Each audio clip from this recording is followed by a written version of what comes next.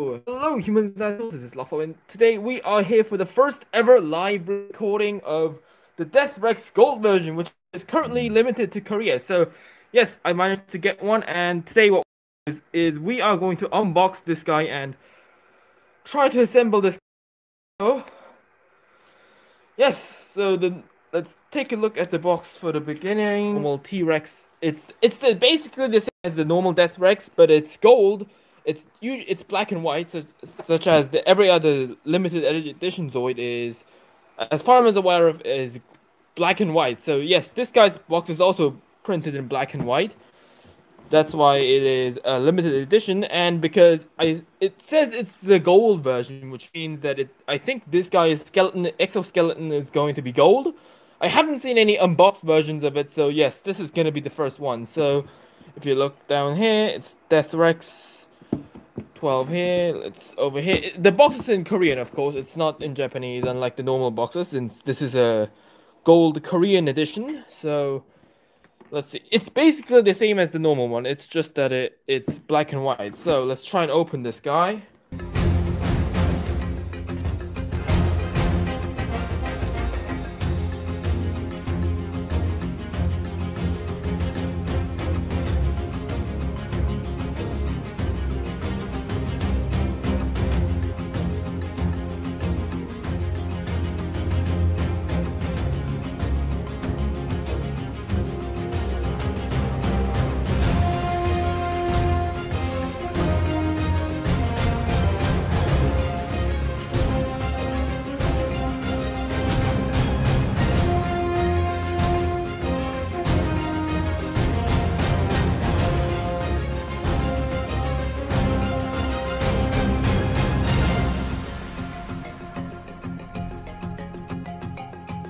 Hello humans and assholes, this is Lopho, and today we are here for the in-depth review of the gold version of Death Rex from the Zoid line. So, as you guys could see in the live stream, that was just basically my first impressions of the Zoid and the progress of building it. And now that we're here, well, we have built the Zoid, I have tested it out, made sure that everything worked. So yes, here we have it, the complete Death Rex. So, all right, okay. So from what I've seen, so basically, what I've been playing around with the Death Rex, I realized that its jaws weren't always closing down properly. So let me show you guys.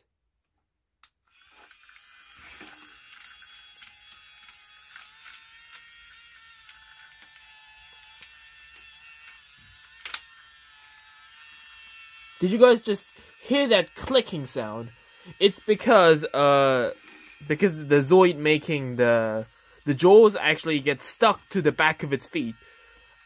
I don't think that's the problem of the Death Gold Rex. I think that's a problem with Death Rexes in general. They just don't seem to be able to handle the there we go. See? Only one of the one of the mouth comes out while the other one is stuck behind this part. Like, the leg prevents it from moving out, so we have to, like, always do this manually, which gets really frustrating because, like, it's supposed to do this by itself. It's not supposed to have us, like, help around with the Zoid.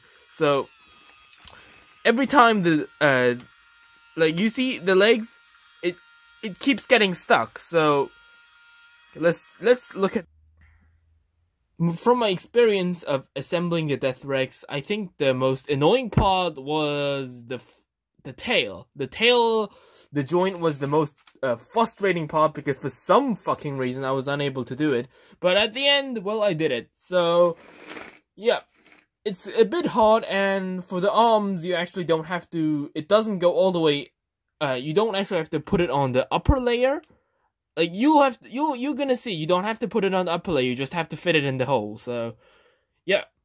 So, from the Death Rex Gold version, I can't compare it with the original Death Rex, because the original Death Rex I haven't even assembled. It's over back there in Lopho's big dino tower. In fact, it's all the way somewhere inside it. Like, it's actually in the the Death Rex was one of the first dinosaurs to ever join the Lopho's big dino tower of boxes over there. So it's actually one of the most it's one of the dinosaurs that are buried all the way the deepest inside. And if I wanted to pull the Death Rex out, I would have to remove every single one of these other dinosaur sets, which is just simply not something I can do. And I've only unboxed this Zoid because it's like limited edition. I'm the first one to post it on YouTube, so yes, it is my responsibility to unbox it. But for other Zoids, there are plenty of other YouTubers, and since, as you guys can obviously see, space is running out a lot for my room. All four sides of my room are covered with dinosaurs, so yes, I need to minimize my dinosaur unboxings to the closest, because I'm not throwing away the box either. So yeah, the Death Rex box is all over there, as you guys can see, right over there. Like, I haven't thrown away the box because the box is awesome too. So alright, for the Death Rex, simply because it's gold, but the gold is like, it might feel, for some people, it might feel a bit cheap. I can kind of understand it. It kind of reminds me of these cheap $1 random robot cheapish toys that they sell at the convenience stores. Like, I guess, but it's gold, so. But I guess for the people who actually know that this is an exclusive, it looks awesome. So just reminded that the armor does look kind of cheap, but that is to be expected because it's gold, you know. And because it's gold, unlike other Zoids, if you like touch it with me with your bare hands, like the fingerprints tend to be visible because it's so shiny. So you either have to wear plastic gloves while wearing this guy to like minimize your fingerprints, or you just always have to keep it clean like me. So just keep it clean like you would do to your very newly painted car. So yep, it does kind of give out a very similar, very new car vibe. So oh, what do we have here? Looks like Death Rex has found some weapons. Alright, so from what I wanted originally, I kind of wanted to equip this set with the assault boost units, but turns out that kind of didn't work out because the Death Rex is a big dinosaur. There would be no reason for him to go for an assault boost unit because it's already an assault type. So I thought it would be better to make the T-Rex a sniper. So you guys can see we have all the sniping tools we need. So we're gonna equip this, and we're gonna see how this guy turns out.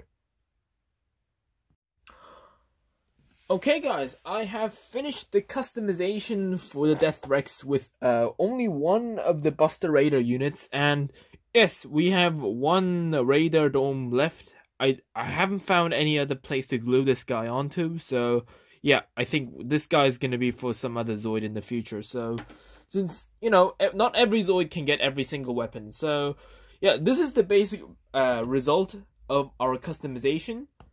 I made some extra cannons on the back using the robot arms which are included in the Buster Raider unit, and I also glued on the big lasers so that when the dinosaur opens its vents, the guns actually point forwards so that the guns can shoot out, and normally they would be tucked into so that they can aim for pterosaurs or other flying Zoids. So also on the arms, I gave them these big-ass cannons because, you know, T-Rex got small arms. Gotta give him big-ass cannons to go along with it. And also I have these smaller guns, the mini missile launchers, I guess, right next to the rider so that the rider can defend itself.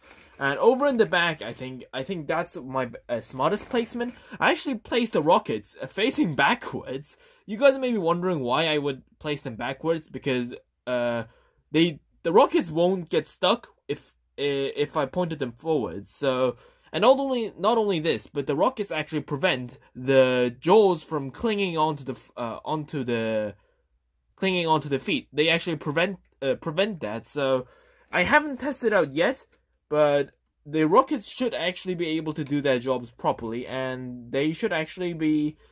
We will no longer have the Death Rex having the jaw clinging problem. So let's turn this guy on and let's see what it can do. All right. Very excited, because also before I turn this on, I might have to tell you guys that some of the Zoids do not walk, are unable to walk with the guns sticking out. So yes, since these aren't normally included. Oh god, yep, here we go. Gun's already starting to fall off. Okay, but the other gun is kind of sticking fine. So. Okay, nothing going on. Alright, guns out! Wild Indominus Rex! Ah! And bites his face off! Yeah! Yes, I really like the cannon placement on its back. That's heckin' awesome. Alright, so I think it's just I think the arm just kind of fell off. The arm cannons, and except for that, I think we're doing fine. Yes, the cannons are working just as I thought they would. They are actually preventing the jaws from clinging on, so the jaws are, let's see, on the next blast, we will be able to see the jaws. Yeah, I actually fixed the problems with more guns, yeah. Looks like guns always fix all the problems, so yeah. I really like how I customized it. I absolutely love it. So anyways, guys, yes, this was my in-depth and customization review for the Death Rex Gold Edition. So if you have enjoyed this episode, leave a like. If you haven't already, don't forget to subscribe. And until next time, may the Jurassic Spirit be with you. Bye bye.